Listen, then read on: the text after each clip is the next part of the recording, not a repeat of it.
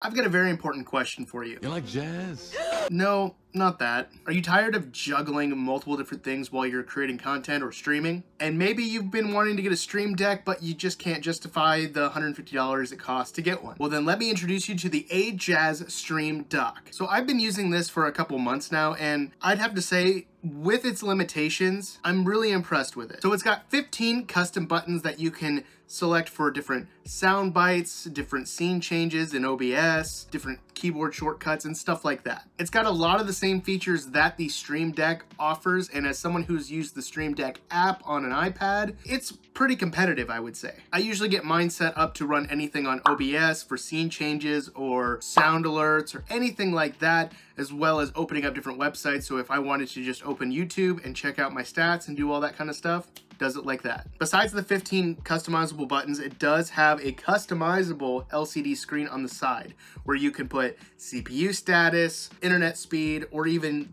your local weather stat. The stand on the back is a 40-degree stand, and it is also detachable, and included comes a braided Type-C cable. Now, like I said before, I've been using this for a few months now because when I saw it pop up and that it was dramatically cheaper than the 15-button Stream Deck, I figured I might as well try it. Now, the one preference that I have with this that I wish it did, even though it claims on the Amazon page and in the booklet you get with it that it opens up application. I have tried and tried to get this to have a one-button push to open up all my stuff for streaming, and it doesn't do that. And if it does, I don't know how to do it, and they don't do a very good job of explaining how that works. Besides that, the only other gripe I have is that it doesn't have integrations with an app called Pretzel Rocks, which is what I use for music when I'm streaming. And I've reached out to the company to let them know, hey, this would be a great thing to add to it. They got back to me and said, hey, we'll pass that on to our development team. So hopefully down the line, they do that. From switching scenes for live streaming or playing audio files just for comedic effect, or even just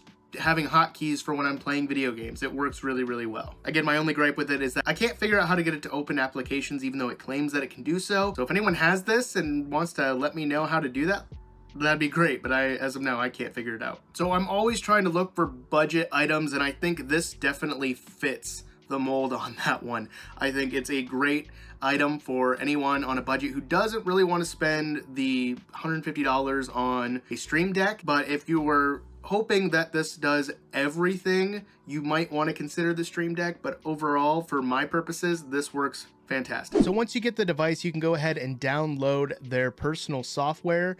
If you've used the Stream Deck software from Elgato, this looks very similar. So you have your customizable 15 buttons right here in the center, and then on the right side, you have the LCD screen, which you can drag in different things to kind of check on your system or anything like that. On the right side, we have a bunch of the plugins. A lot of these are downloaded. I'll show you where to download those in a second. But for example, with the LCD screen, if I go to Weather Quarry and I wanted to drag this on over, it could then show me the stats of my area, whether it's cloudy, rainy, or anything like that. Even shows me the temperature. You can then change everything down here from the title, the city that you want to read. So if you wanted to have multiple cities that you travel to and what the weather is like there, you could put that in there. Or you can change up the style from simple and modern to luxurious and gorgeous. So with this Stream Dock, you do get up to 6 different customizable pages, but you can have multiple different profiles. And the cool thing about this is that it does let you change from profile to profile.